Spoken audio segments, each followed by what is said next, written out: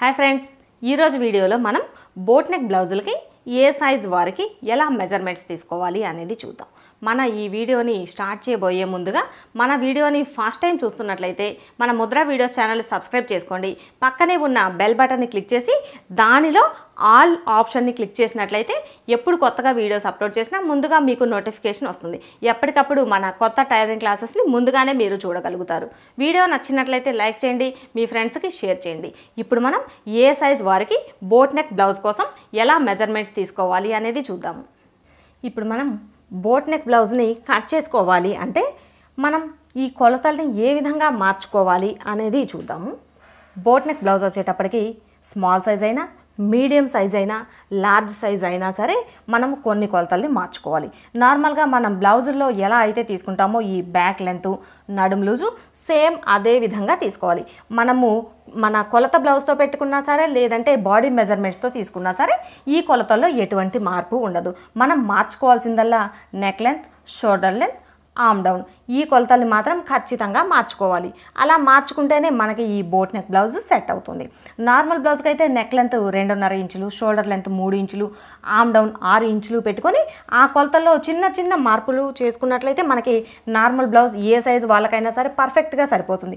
Boat neck బ్లౌజ్కి వచ్చేటప్పటికి మనకి ఈ నెక్ చాలా పైకి వస్తుంది కదా, దానికోసం మనం ఖచ్చితంగా కొన్ని కొలతల్ని మార్చుకోవాలి.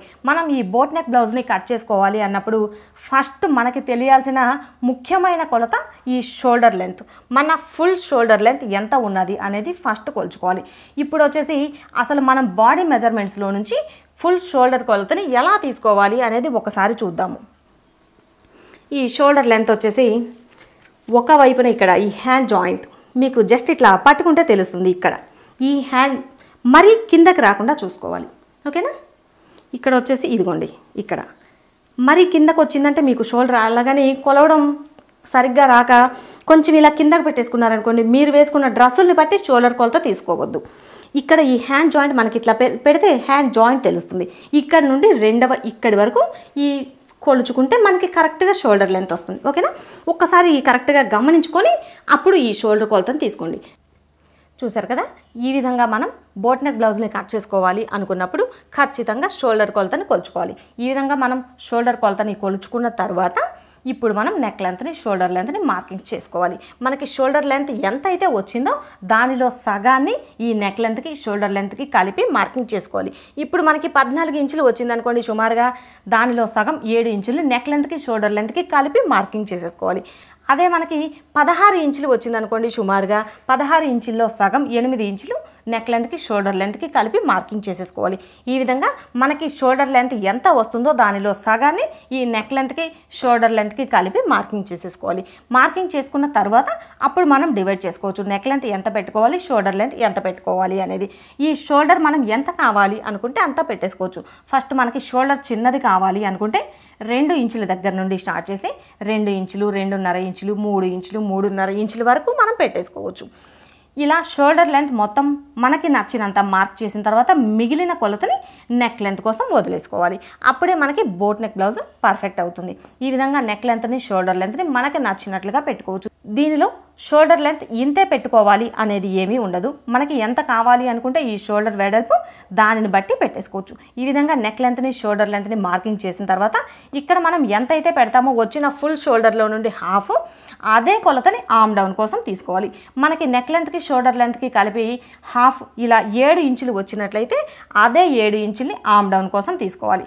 అదే వచ్చిన షోల్డర్లో హాఫ్ మనకి 8 ఇంచులు వస్తే కనుక ఈ నెక్ లెంత్, షోల్డర్ లెంత్ని కలిపి అదే హాఫ్ 8 ఇంచుల్ని మనం ఈ ఆర్మ్ డౌన్ కోసం పెట్టుకోవాలి. ఈ విధంగా మనకి ఫుల్ షోల్డర్ ఎంత అయితే వస్తుందో దానిలో సగం నెక్ లెంత్కి, షోల్డర్ లెంత్కి కలిపి పెట్టుకోవాలి.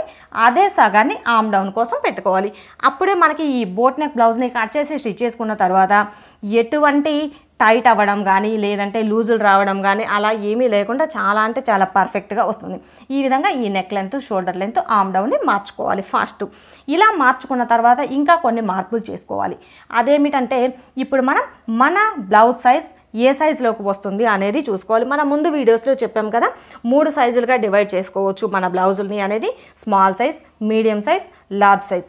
ఇలా మన సైజ్ బ్లౌజ్ ఏ సైజులోకి వస్తుంది అనేది ఒకసారి చెక్ చేసుకున్న తర్వాత మనది ఫస్ట్ స్మాల్ సైజ్ అయితే కనుక ఈ 2 డాట్స్కి మధ్యలో 1.5 ఇంచు దగ్గర మార్కింగ్ పెట్టేసి ఇక్కడ మనం రౌండ్ చేసేసుకోవాలి ఈ విధంగా. అదే మనది మీడియం సైజ్ వచ్చినట్లయితే కనుక ఇక్కడ ఈ 2 డాట్స్కి మధ్యలో 1.5 ఇంచు దగ్గర మార్కింగ్ చేసేసి మనం రౌండ్ చేసేసుకోవాలి. అదే మనది లార్జ్ సైజ్, పెద్ద సైజ్ అయితే కనుక ఈ 2 డాట్స్కి మధ్యలో 1.35 లేదా 2 ఇంచులు, ఇది మనకు వచ్చేసి ఈ రౌండ్ను బట్టి పెట్టేసుకోవచ్చు. 1.35 పెట్టినా సెట్ అవుతుంది, 2 ఇంచులు పెట్టినా సెట్ అవుతుంది. ఇప్పుడు నేనైతే 1.35 పెట్టాను. ఇలా 1.35 పెట్టేసి ఇప్పుడు మనం ఈ ఆర్మ్ రౌండ్ని మార్కింగ్ చేసేసుకోవాలి. ఈ విధంగా ఈ కొలతలు మార్చుకోవడంతో పాటు ఈ ఆర్మ్ డౌన్ని మార్చుకోవాలి. ఆర్మ్ డౌన్ని మార్చుకున్న తర్వాత ఈ రౌండ్ని మనది ఏ సైజ్ వస్తుంది మన బ్లౌజు అనే దానిని బట్టి ఈ రౌండ్ని కూడా మార్చుకోవాలి.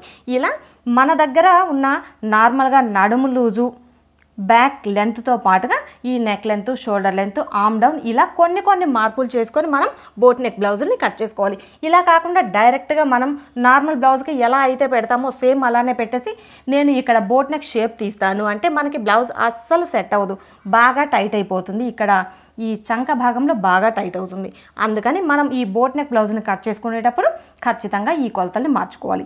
ఇలా కొలతల్ని మార్చుకొని మనం బోట్ నెక్ బ్లౌజ్ని కట్ చేసుకుంటే చాలా అంటే చాలా చక్కగా సెట్ అవుతుంది. అదేవిధంగా మనకి ఈ నెక్ డౌన్ కూడా బోట్ నెక్ అంటే దాదాపుగా మనకి నెక్ పై దాకా వచ్చేస్తుంది. ఇది ఎంత పెట్టుకోవాలి? కొందరైతే బాగా పైకి ఇష్టపడతారు. అలా బాగా పైకి నెక్ పై దాకా వేసుకోగలము అని అనుకున్నట్లయితే కనుక ఈ స్టార్టింగ్ దగ్గర నుండి 2.5 ఇంచుల దగ్గర వరకు మనం ఈ నెక్ డౌన్ కోసం మార్క్ చేసేసుకోవచ్చు. 2.5 ఇంచులు పెట్టేసుకుంటే మనకి బాగా నెక్కి పై దాకా వచ్చేస్తుంది. అది మీ చాయిస్, మీ ఇష్టాన్ని బట్టి పెట్టేసుకోవచ్చు. 2.5. అదే ఒకవేళ మాకు ఇంత పైకైతే బాగా నెక్కి దగ్గరగా వచ్చేసింది అనుకుంటే కనుక ఈ 2.5 కాస్త 3 లేదంటే 3.5 ఇంచులు పెట్టేసుకోవచ్చు. ఒకవేళ మీకు 3.5 ఇంచులు పెట్టినా కూడా బాగా పైకి అనిపించింది అనుకుంటే కనుక 4 ఇంచుల వరకు పెట్టేసుకోవచ్చు.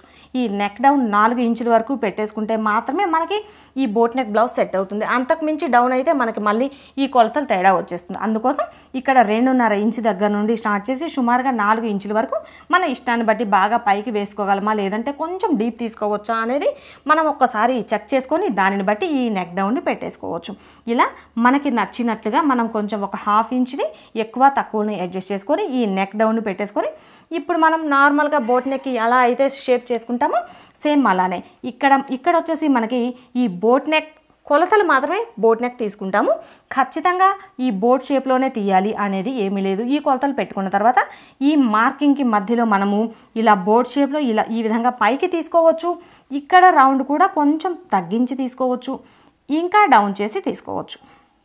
ఇది మన చాయిస్. మనము ఇక్కడ ఏ రౌండ్ కావాలి అనుకుంటే ఆ రౌండ్ని పెట్టేసుకోవచ్చు. ఇలా ఈ బోట్ నెక్కి బేసిక్గా ఇలాంటి ఈ కొలతలు తీసుకున్న తర్వాత ఈ చిన్న మార్పులు మన ఇష్టాన్ని బట్టి చేసుకోవచ్చు.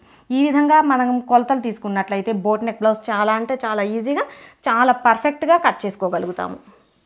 ఓకే ఫ్రెండ్స్, చూసారు కదా, ఇలా ఏ సైజ్ వారికైనా సరే బోట్ నెక్ బ్లౌజ్ని కట్ చేసుకోవాలి అన్నప్పుడు ఈ విధంగా కొన్ని కొలతల్ని మార్చేసుకొని మనం చాలా అంటే చాలా ఈజీగా బోట్ నెక్ బ్లౌజ్ని కట్ చేసుకొని స్టిచ్ చేసుకోవచ్చు. వీడియో నచ్చిందా? అయితే లైక్ చేయండి, మీ ఫ్రెండ్స్కి షేర్ చేయండి. మన ముద్ర వీడియోస్ ఛానల్ని సబ్స్క్రైబ్ చేసుకోండి.